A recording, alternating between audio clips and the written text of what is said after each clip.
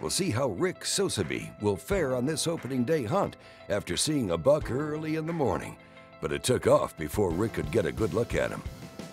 Hopefully the rain will hold off. Looks like it's getting a little bit crazy here behind us, but we're gonna take our time, be patient, and hopefully find something that is worthy of taking home, correct? I mean, rain, yeah, but we got a roof on our head. I'm not worried about that. That's gonna get big in daylight. Oh, that's me, man. We can see that one we saw this morning, get a good look at him. Yeah. At a minimum, come back to camp with more information, but I don't know.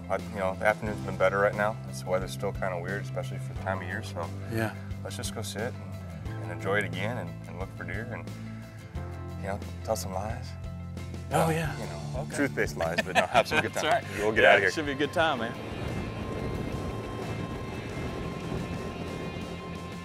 During breakfast, we were talking. We definitely knew we were going back to this field and sit in the same spot in hopes that the buck that Steve had spotted earlier in the morning would come back.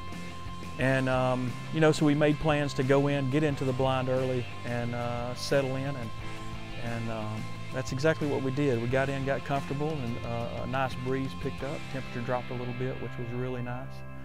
And sat and waited for whatever come along. A lot of does started filtering in, and then we had a couple of nice little young bucks come up. There was one that was scraping the trees a little bit, and then there was another younger buck that come in, and they got into a little bit of a sparring contest. And you know, it took it probably an hour and a half, but everything started settling down. All the animals started getting real comfortable, and which really made me relax, because I knew everything was settled, they were calm, everything would be smooth as long as we didn't make any mistakes. You know, as we were watching these little bucks scrape and work around, Steve happened to notice a shadow lurking off in the trees. And I mentioned it to Logan, the camera guy, so you see that, and he could see it, then it disappeared, then it showed up, and then she appears, and it's a 10, and he's a good deer. Oh goodness. Ricky, you might want to start to get your gun up a little bit. A shooter's just appeared in view. Now all Rick has to do is wait for his moment. Man, this beautiful 10-point mature buck comes strutting out.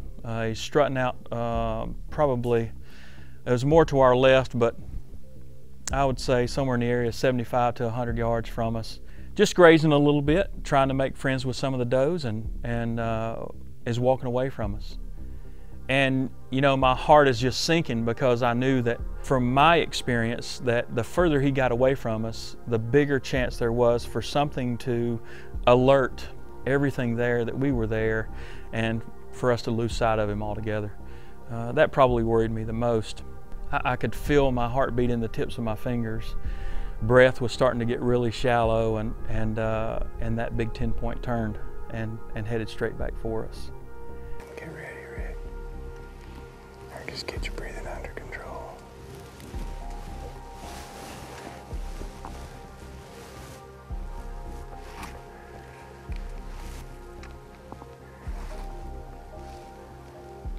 You go ahead and cock the gun when you're ready.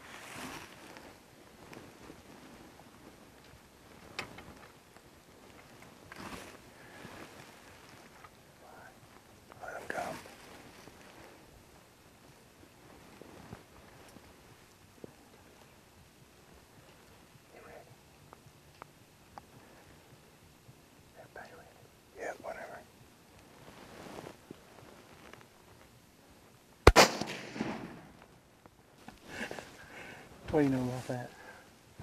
I know I'm proud of you. That. Holy cow, that's a beautiful animal. He is gorgeous. I think that's the deer we saw this morning before we could make him out when it's dark. Yeah. Because I saw on his left side, he kind of crab claws were bigger than that.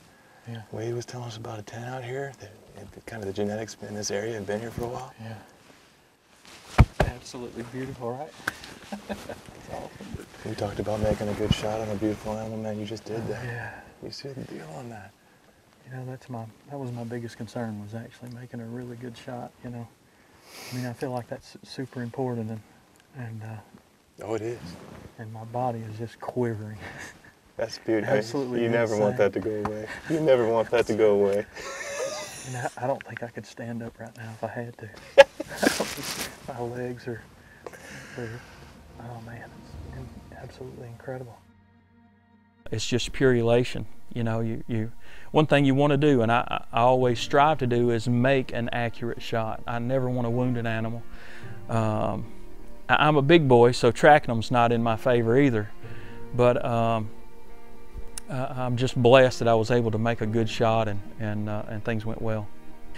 You know, we finally get out and stand up, and you get a little bit better picture when you get a little bit higher. We get a little bit closer, and I see him laying there, and I'm like, man, it's just getting better and better every time, you know, and every footstep you made, it was just even more incredible, and it was kind of surreal, you know. You see those things, and I've watched a lot of television shows, and you know, you don't really understand how it feels until you walk up and see it for yourself, and I absolutely could not believe it. Oh, goodness, son.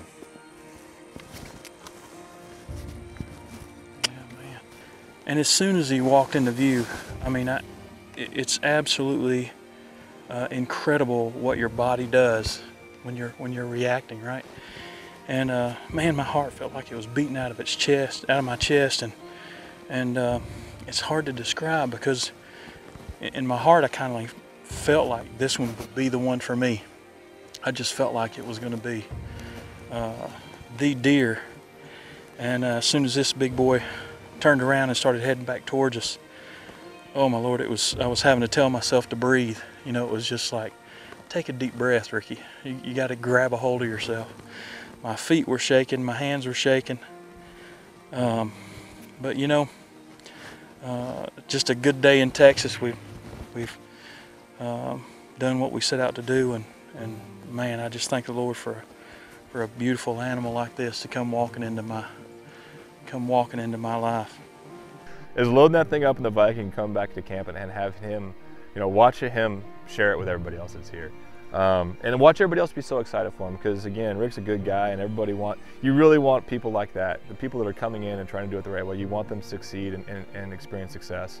I think he's in love with Texas now. He told me he likes to say Georgia is God's country, but he can tell that God definitely had something to do with Texas as well. So, you know, God love Ricky. I was so glad to be able to experience that with him, share it with him. Again, didn't do much, didn't have much of a hand in it, but to be there was special for me. So I'm going to count myself lucky to have been a part of it.